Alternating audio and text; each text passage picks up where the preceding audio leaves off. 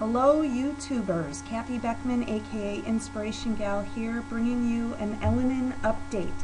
I'm going to try and fly through this as quickly as possible. I just want to let you know that I do have a very extensive full blog on my website, Inspiration Gal. It's a 3-part series marked Elenin Update, where I list much more detail and links to all the information where I got the details for this. So let's get going.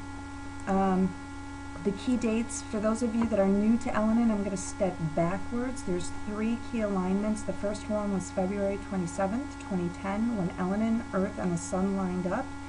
And that was the same day that we had the 8.8 Chilean earthquake. On September 4th, 2010, Elenin, the Sun, Earth, and Mercury all lined up.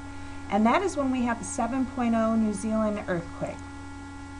Then on March 11th, most of us know this year, Elenin, Earth, and the Sun lined up, and that was the day that we had the 9.0 earthquake in Japan.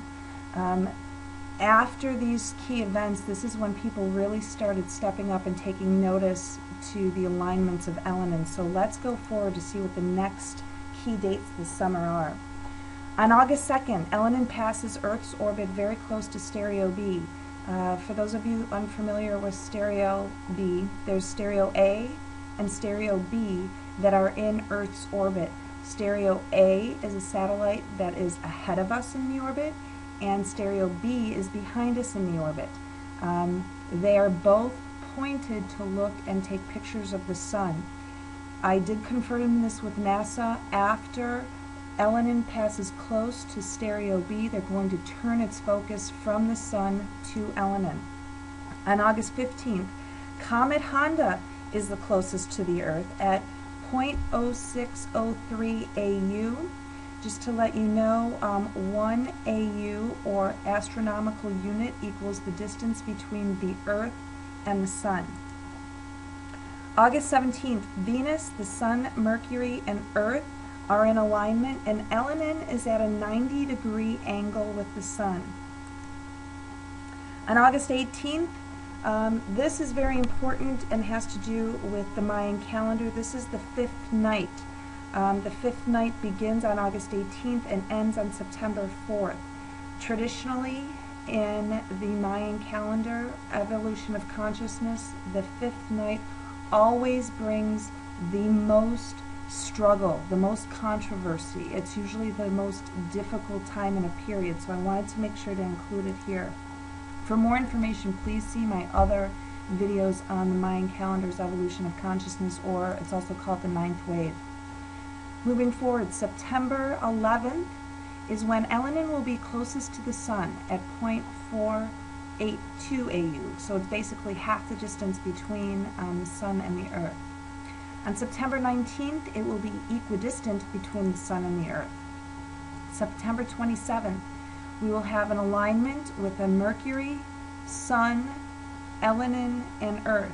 And again, I know I'm flowing through these pretty darn quickly, but what we've seen in the past is that when there's alignments with the Sun, Elenin, and Earth, we've seen some fairly radical Earth changes. October 17th, this is when it's going to be the closest to the Earth at 0.232 AU. And I'm going to refer back to this again. It has something to do with NASA. We're going to see this later on. Also, for those of you that follow along with the Mayan calendar, you may have heard of the 3 days of darkness before October 17th. This could be a period when we could see those 3 days of darkness. Again, I'm going to talk about that a little bit more. October 28th is the end of the 16.4 billion year Mayan calendar.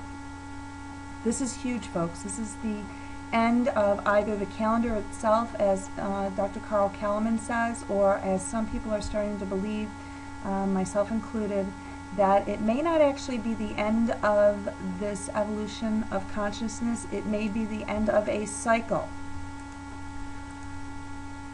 November 5th, Earth is entering Elenin's path.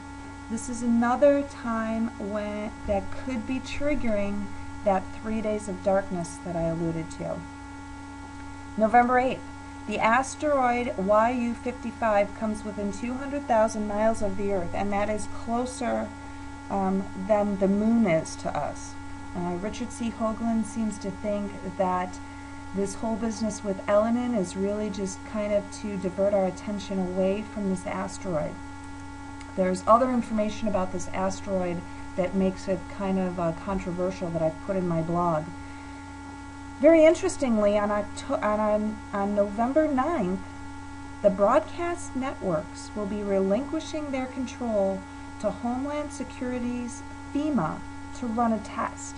It's very interesting that they're doing this the day after this very close approach to this asteroid. So again, watch these dates, folks. 11/11/11, November 11th, we have another alignment, Venus, Mercury, Earth, and Elenin. Of course, this day is auspicious for very, very many reasons, and it is quite curious that there's an alignment on that very day. November 23rd, we have an alignment with the Sun, Earth, and Elenin. January 8th of 2011, the comet Levy will be closest to Earth at 0.05 AU. June 17th, 2012, we have another alignment, Elenin, the Sun, and Earth. And then we have our final alignment that we're going to talk about, and that's December 27th, 2012, and that's with Elenin, the Earth, and Sun. And that happens to be the same alignment that we had with the 8.8 Chilean quake of 2010. So this is when it's looping back out again.